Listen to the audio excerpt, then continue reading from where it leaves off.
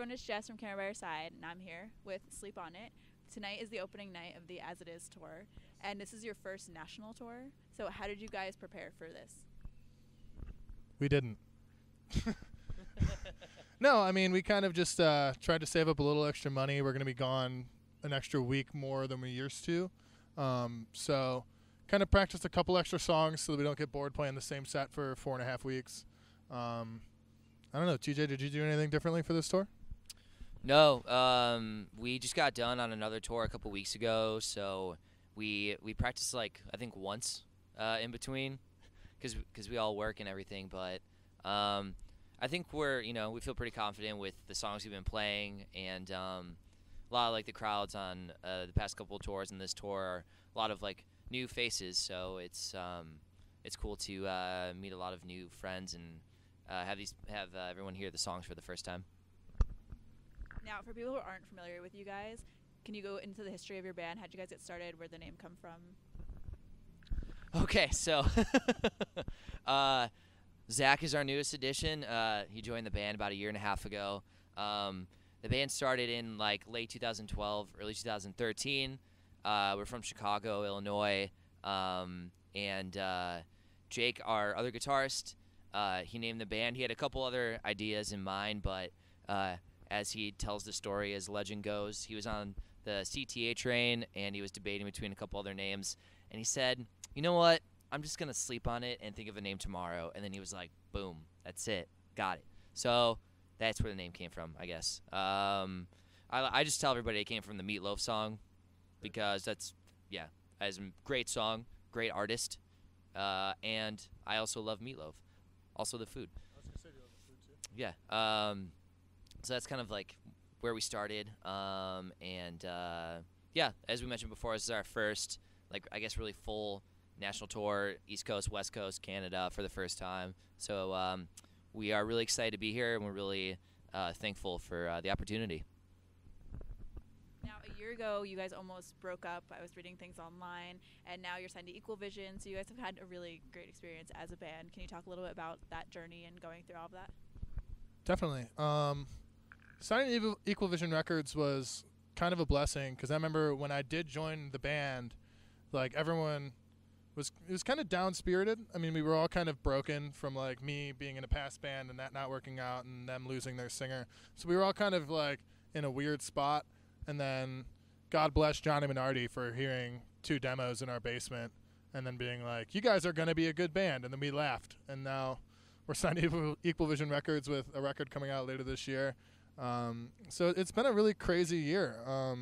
Everything's been moving really, really fast. And it's been really cool to kind of just see where we were a year and a half ago almost when I kind of joined the band to where we are now. It's just been a wild ride. Do you have anything other than that you'd like to add? No, yeah. I mean, that about sums it up. Yeah. Cool, thanks. Now, you guys put out an EP in the fall. You worked with Derek from State Champs. What was that like, and how did you guys work with him? How did that collaboration happen? Where'd that come from? We did work with Derek. He's a sweet boy. It was one of those things where when we were kind of writing the EP, we were really happy with where everything was, but we were just kind of talking about like anything we could do to make the record better, and we were really happy with the music of everything, but there was a couple songs where the melodies were kind of like, and then we were thinking, who writes some of the best melodies in pop punk? And we were like, Derek Toscanio from State Champs. So Derek had actually produced a record at the studio we record at, ABG Studios in Crown Point with Seth Henderson, prior to us working with him. So we had Derek reach out and the label reach out, and everything kind of just worked together, and he helped us whip up some new melodies for the things that we weren't exactly certain about. And yeah, that was great. He just kind of wasn't hesitant about any idea he had, and pretty much like we'd track by day, and then every night we'd kind of go over some new stuff for whatever we were going to do the next day, which is pretty sick. Yeah, we actually had Derek work with us for the EP. He kind of came in at like the tail end for some vocal stuff, but for the record, he was there for like pre-production. So he was there and kind of like we went over the songs and kind of played them live and like restructured a few things here and there. So he really had some really cool input into like song structure as well as like melody and stuff. But yeah, he's just like we consider him a friend now, and I really think his input really made the record better. and it was cool. We just got to like hang out and do music all day, and then at night we would just drink High Life and hang out in the hot tub and listen to The Dangerous Summer and cry every night. So it was very joyful / sad / cathartic record process. Thanks, Derek. We love you and miss you. Now, following the EP, you guys are working on a final full-length record, which will be out with Equal Vision. You're expecting this summer. What has that been like working on that? And have you finished it? Can we expect anything soon? Probably not this summer. Probably later in the year. And it was really hard. Writing a full-length record was something none of us were really prepared for, because like we're so used to writing songs in like batches of like 5 or 6 and just like making them really cool. And then like we were like, oh, we have to write double that and make that still as good as these 5 songs. So I mean, we didn't really have much time. Once we finished recording the EP, we basically just kind of like still dove in to just keep on writing new music. And again, that's kind of where Derek came in with pre-pro, and like we were sending him demos the whole time back and forth, kind of having him tell us what's good, what we could work on. But it was kind of different. You know, we really wanted to focus on making the lyrical content a little deeper, a little more meaningful than the EP was. I really just like to think we pushed ourselves a little more than we did before. If you'd like to add. Yeah. I think with the EP, we were just like a little more concise with like what we wanted it to be. There were some songs that we like wrote before the EP came out that we were kind of like, this is maybe like a little bit too like off the wall for the EP, but that made it on the record. So I think that we went into it. It was a very quick writing process. We only had like maybe like 2-3 months to write it after the EP. But I think that we really kind of pushed the boundaries and really kind of went into it like thinking of like what this will sound like listening to it from front to back, not just individual songs. Another cool thing is we wrote a song with Will Pugh from Cartel in Nashville back in the fall. So that was like a really cool experience too, and that song is on the record. So I think we had some really cool minds at work that made this something that we're really proud of. And we just got a mix for it, and it sounds awesome so far, so we're pretty pumped. Yeah, we're really happy with kind of like the different inputs and the different ideas that everyone kind of brought with it. Seth is a really big part of that too. He adds a lot of things like kind of on the fly when we're tracking, but yeah, we're just really happy with how it came out. Now, working with Will from Cartel is amazing. Derek, also amazing. Have you guys had anyone you've encountered, whether it was in the studio or at an event like the APMAs or out on the road on tour, like with As It Is, that you've been super starstruck by or just like totally in awe of? Yes. When it wasn't really on a tour, it was just kind of at a show. We all kind of went to see Acceptance like a year and a half ago, and meeting Jason Venna was just kind of like my jaw was kind of on the floor, and I was with Johnny actually when I met him, and Johnny was like, "Oh yeah, this is Zach," and Jason's like, "Hey dude, what's going on?" I'm like, "Hi," because Phantoms by Acceptance is just a perfect record. But meeting Will was really, really, really kind of cool for me because Cartel's been one of my favorite bands for a long time. Other than that, I mean, I met Patrick Stump once and I almost cried. So. Yeah, I mean, like everyone that we meet, they're just like normal people. They're just like normal humans, and it's been cool to interact with a lot of people that we've really like looked up to over the years and stuff. But everyone's been really sweet to us. I think the only time I've really ever felt starstruck was when we were at Riot Fest, and I almost walked right into Jesse Lacey, and that was, I felt a chill down my spine, you know, I shivered. But other than that, yeah.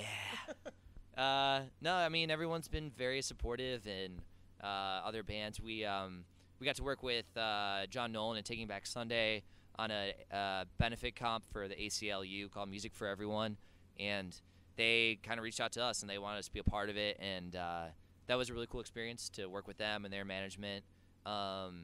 So we're very grateful for all of the opportunities that we've had so far. Now, as a band, I've seen you guys use social media pretty actively and pretty awesomely. Now, do you guys kind of take turns running the Sleep On It Instagram and Twitter? I see you put guitar tabs up, which is awesome. But how do you guys, as a band, feel about social media? Because it's so important right now. neither of us really control the social media. That would be sweet Jacobine Jacob. He is kind of our social media guru. He's the guy that'll like sit on his phone for 2 hours and like keyword search our own band and like all of our names and just like favorite shit so that people follow the band. And then like he pretty much runs everything: Facebook, Instagram, Twitter. Teddy does the guitar tabs. I don't really remember where that came from, but yeah, Jake is really the social media god, and he kind of keeps all that in line. But yeah, you do the guitar tab stuff. Yeah, well, that was just something that like a couple people reached out and they were like, "Hey, do you have any tabs?" So I just that was something like a simple thing that I put together. But Jake does kind of like, I always say that if it's something like relevant and pertinent, it's usually Jake. But if it's something really stupid, it's probably either me or Zach. So the three of us really like all post. Jake kind of like runs it all. But I mean, we feel like social media is so crucial to a band's progress and like reaching fans and engaging them and making it like a personal experience, because what we do, there's no rock stars. It's just, we're just people who do dumb stuff and like to play music and write songs. So we feel like it's something to really connect with fans and with other people. So it's something that we really take advantage of, you know? Luca and AJ are also banned from social media because it doesn't go well ever. The rhythm section does not use social media. Just, again, Jake does all the serious and pertinent stuff to the band, and then if it's a pineapple on pizza or like what Harry Potter house are you, that's one of us. Like, so. Now, being in a band, going on tour, having an album come out, what do your family and friends back home feel about this? And do they come out to your shows? What's the reaction there? I'm kind of the oddball in this category. Obviously, like all of our friends come out and support. And Danny, shout out. George and Danny, oh, love them. But my family just like kind of recently came around to this when they finally saw us like actually touring all the time and doing that. Like, I think they came to one show when I was like 13 and I played acoustic at Mojo's in Chicago, but I don't think they've been to a show since. But I mean, I love them and they support me now. We're all just busy people. I'm one of 6 kids, so like they never really had time to come to shows. But like Luca's family always comes out to shows. Jake's family comes out to shows. TJ's family. We haven't played Atlanta since I've been in the band, but I would assume AJ's family comes to shows. So I'm kind of the oddball out there, but like that's also something that never bothered me. It was just my family's a busy family, but they've always loved and supported the music that I've played. But yeah, I mean. Yeah, it's also a benefit that we have that we're all from different cities. Zach's the only one from Chicago, natively. So Jake and Luca are from the East Coast, and I'm from Cleveland, and AJ's from Atlanta. So we're able to kind of like stay with all of our friends and family all over like the East Coast and Midwest, really. But yeah, my parents have been like really supportive and have come to shows and like bought me my first guitar and amplifier and all that crap. So I feel very, very lucky, and I know that they're excited to see things happening for us, you know. Yeah, maybe one day, maybe make like a couple dollars off of it. Maybe one day. We'll see. I know my mom would be stoked about that. Maybe then my parents will come to a show. Yeah. Maybe if we were rich. Maybe if I was making money. Yeah, it's not going to happen. But our friend group is incredible. Shout out to George and Danny, who are our friends who come to every show. We have a lot of friends who come to all the shows. But Chicago is such a great music community. I mean, I feel very spoiled and very lucky to be a part of a community with so many bands and so many people who like really care and come to shows and who are supportive. So Chicago, shout out. Love you all.